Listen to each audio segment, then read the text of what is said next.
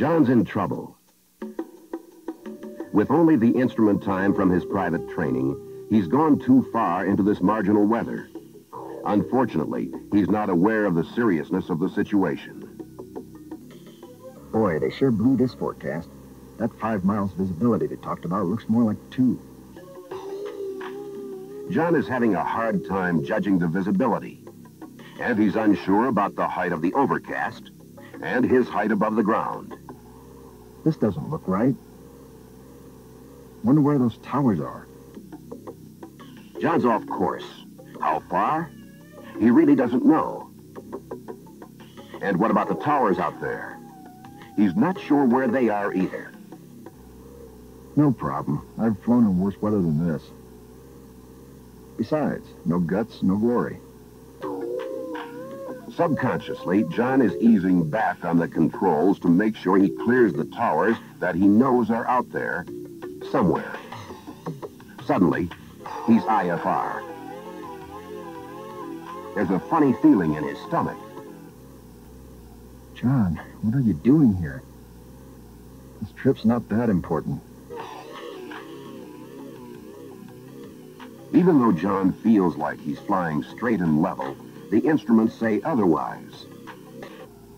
Why is the heading indicator turning? A little aileron and rudder here. No, that's not right.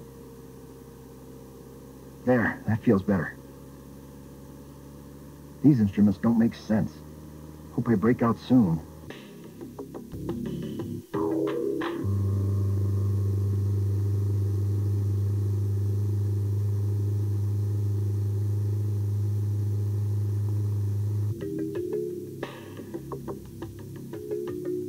There's something wrong with the controls.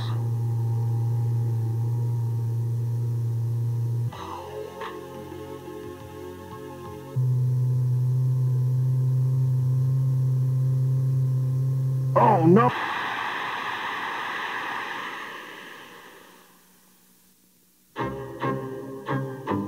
Most weather-related accidents are not the result of a single event, but can be attributed to a series of poor decisions. This is why it's so important to continue your weather decision-making process throughout the entire flight.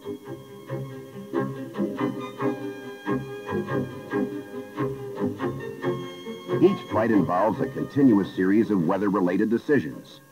How well you analyze and react to the chain of events of a flight can determine whether the flight is safe and successful or results in tragedy. Several factors are involved with each decision you make. One of the most important is an analysis of yourself. Are you mentally prepared and physically capable of conducting the flight safely? The aircraft also plays a significant role in weather-related decisions. Is it airworthy and equipped to handle the existing and forecast weather?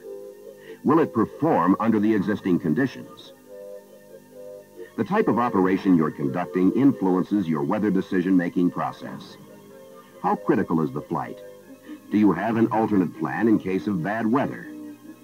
Do you have enough fuel to carry out the alternate plan with adequate reserve? The environment you're operating in also plays a significant role in weather decision-making. Is the weather improving or deteriorating? Are there escape routes available if it deteriorates? Keep in mind that this process of evaluation does not end with the pre-flight go decision. It's a continual process throughout the entire flight, and you have a wide variety of resources available to help you gather in-flight weather information. To demonstrate this point, let's follow two pilots and see how they evaluate in-flight weather.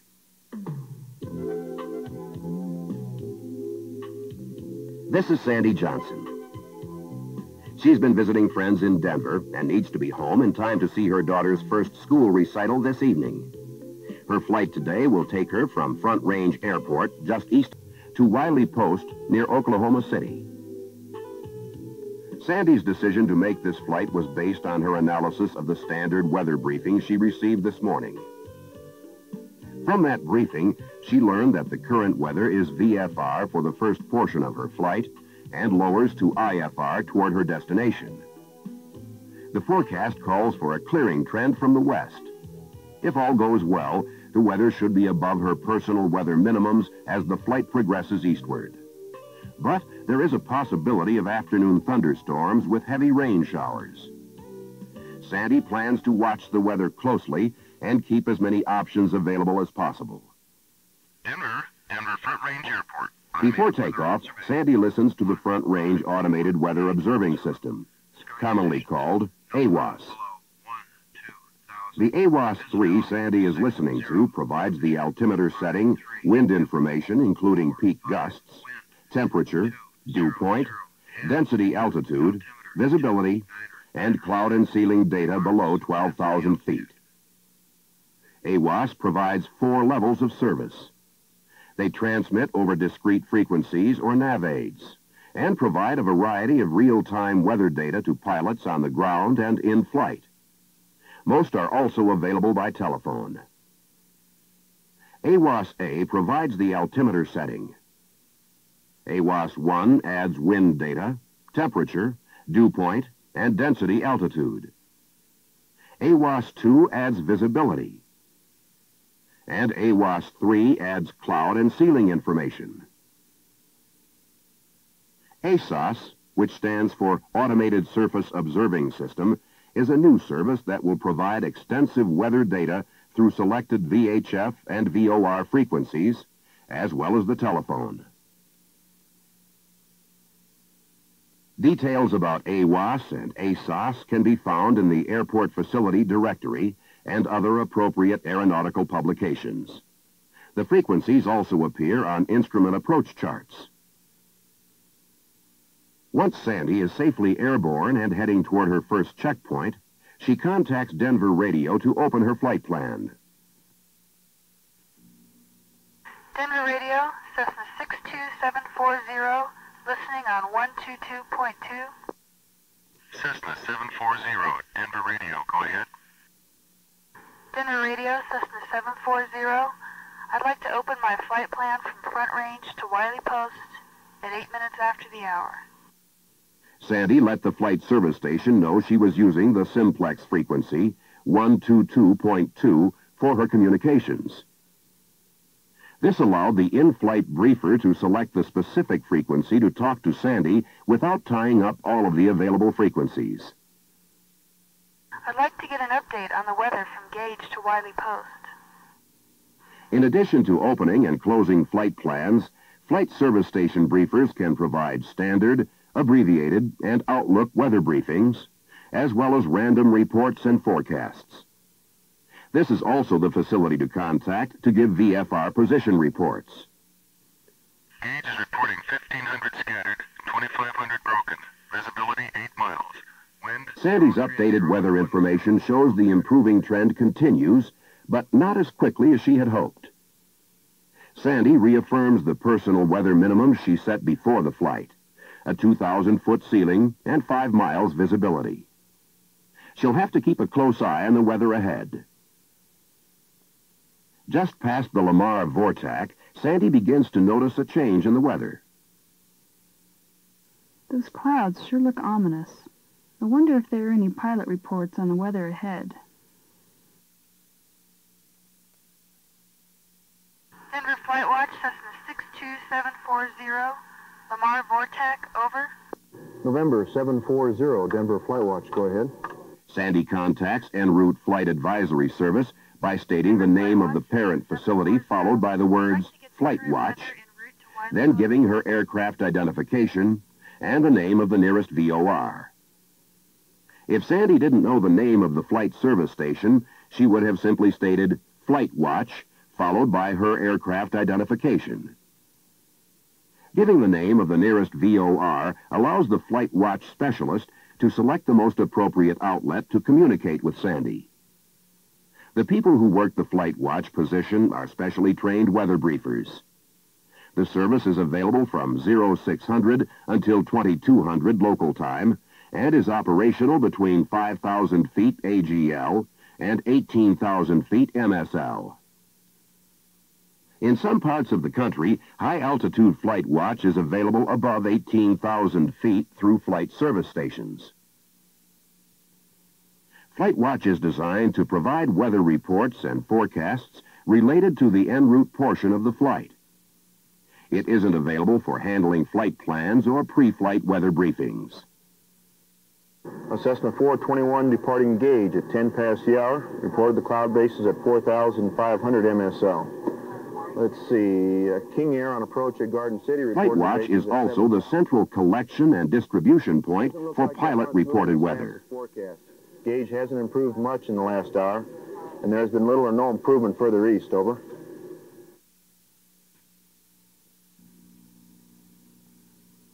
Thanks. Have a smooth ride at 7,500. The cloud bases appear to be around 9,000, but they look lower to the east. I would estimate the visibility at around 15 miles.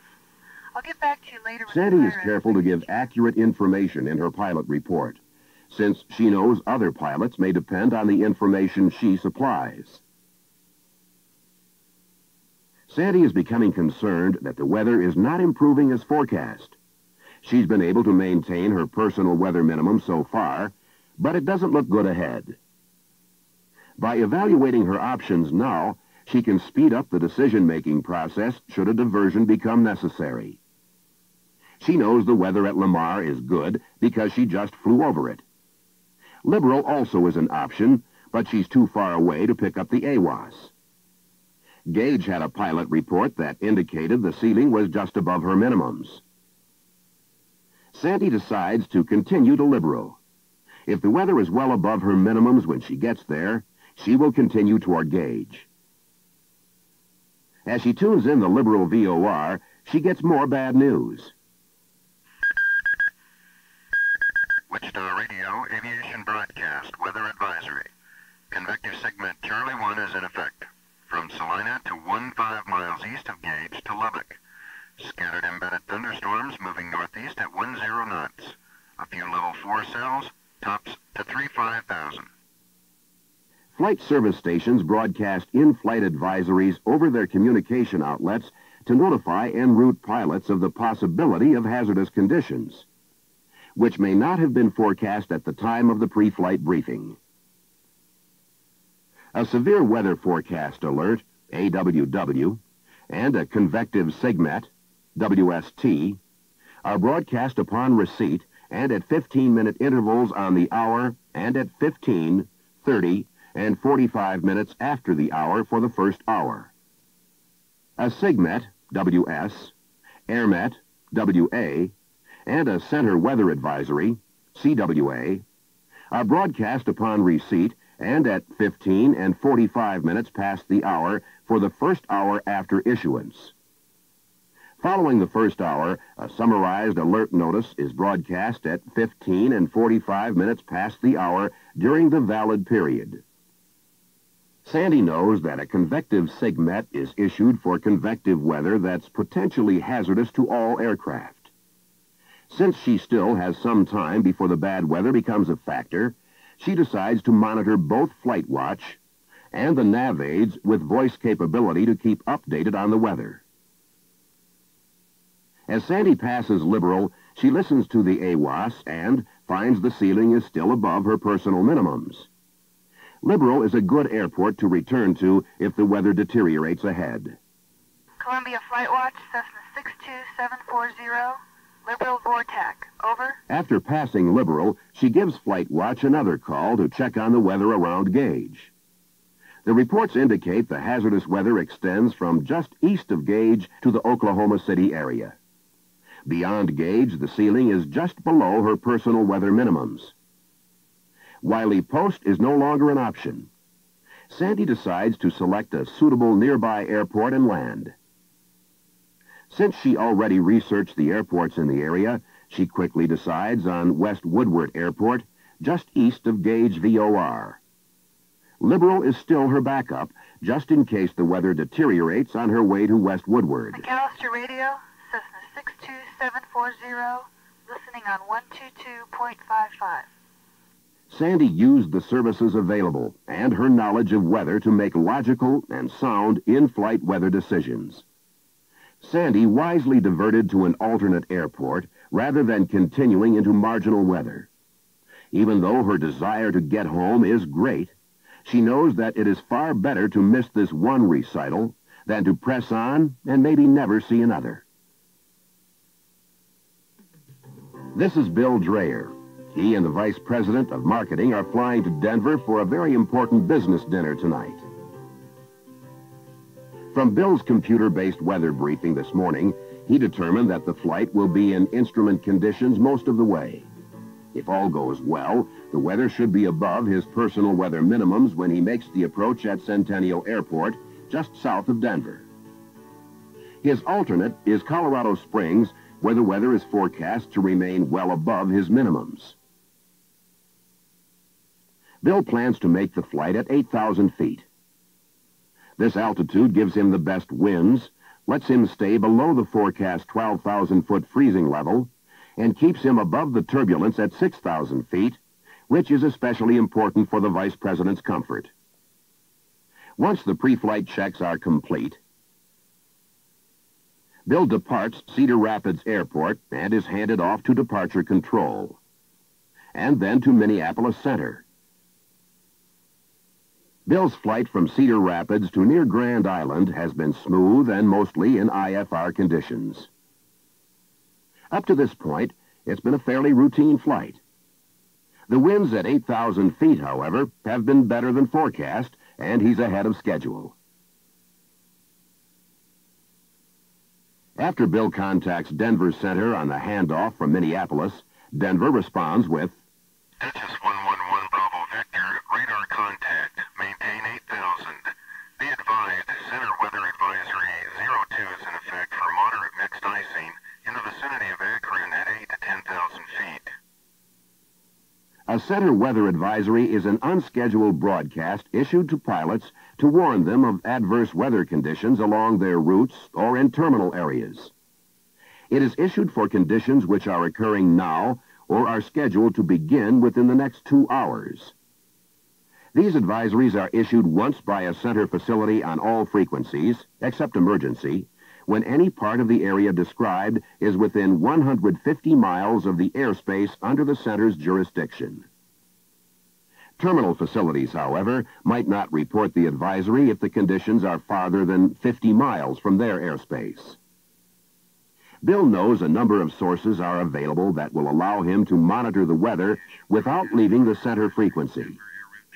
Hazardous In-Flight Weather Advisory Service, called HIWAS, is available over selected VORs in some parts of the country. Transcribed weather broadcasts, TWEBs, are also available over selected NDBs and VORs. These are often based on commonly used routes. Information about HIWAS, TWEBs, and other in-flight weather broadcasts can be found in the Airman's Information Manual and other aeronautical information publications. Another source Bill frequently uses is monitoring the en route flight advisory frequency, or Flight Watch. Since Bill is now facing the possibility of flying into icing in an aircraft that is not equipped to do so, he has to make a decision. He must decide whether to descend to a lower altitude where the turbulence is forecast to be greater, climb above the icing where the headwinds are forecast to be stronger, or divert to a suitable alternate. Bill requests a frequency change to the en route flight advisory service. By talking directly to Flight Watch, he can get more information on the center weather advisory and request additional information and pilot reports on the conditions at different altitudes. Bill could have asked the controller for more information, but that would have tied up the controller. Besides, if Bill has to change altitudes or divert, he wants to get as much information as possible. Could you give me more information on Center Weather Advisory 02? Let's see. Denver Center Weather Advisory 02. Numerous reports of moderate mixed icing from 8 to 10,000 feet between Hayes Center and Akron. Do you have any PIREPs of icing above 10,000 and updated winds aloft over the Akron area?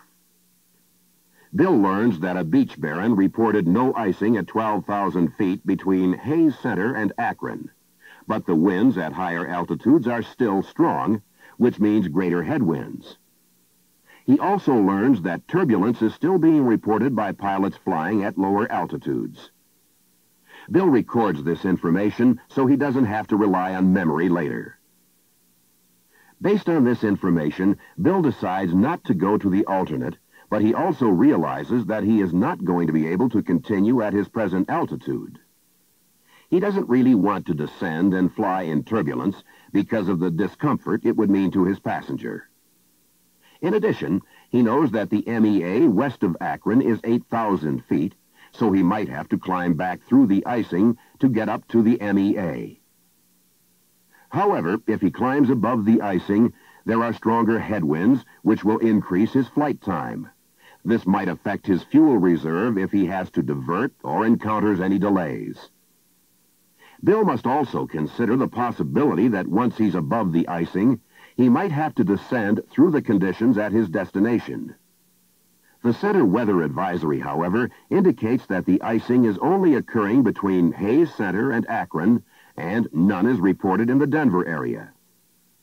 With all the factors considered, Bill decides to request 12,000 feet.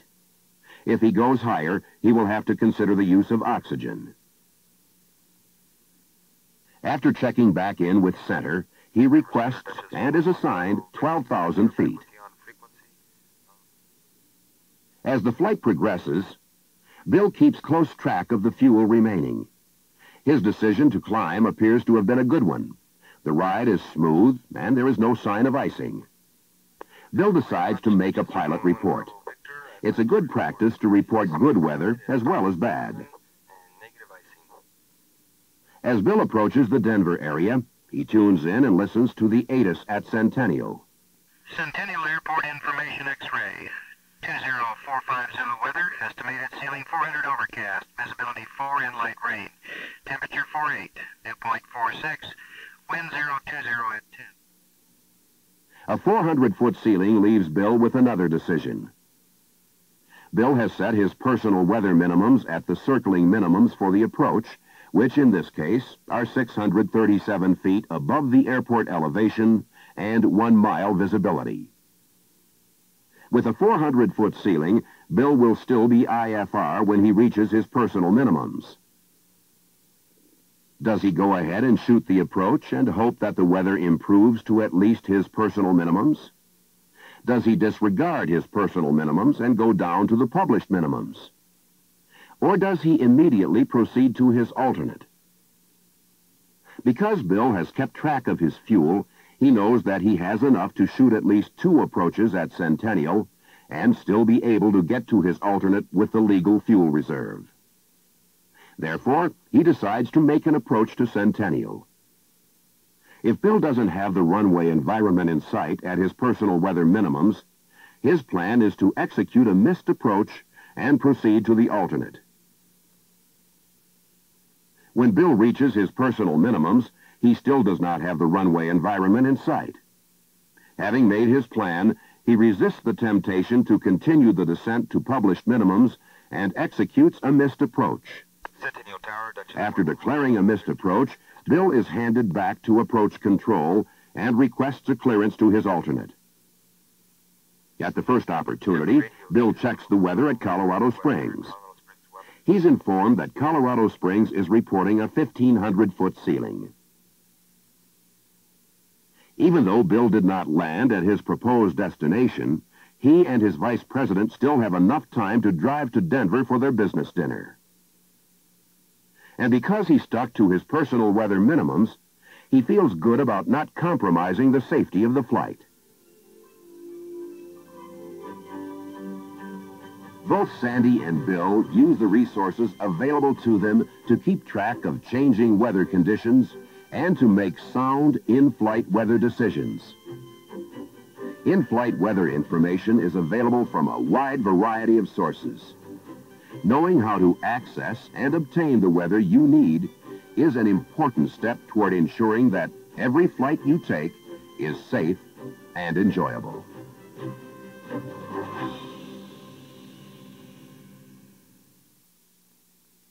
During the 1990s, pilots will benefit from a $2 billion joint National Weather Service, Federal Aviation Administration, and Department of Defense program to modernize the nation's weather system. New Doppler weather radars located across the nation will provide more detailed information on weather hazards to flight. A network of automated surface observing systems at airports nationwide will broadcast readings of surrounding atmospheric conditions every minute. A new series of geostationary satellites will provide pilots with timely and accurate pictures of weather along flight routes. Weather information will be disseminated by an advanced data processing system capable of rapidly transmitting advisories from weather forecast offices across the United States to the aviation community. Look for further announcements of improved weather services that will be realized in the near future.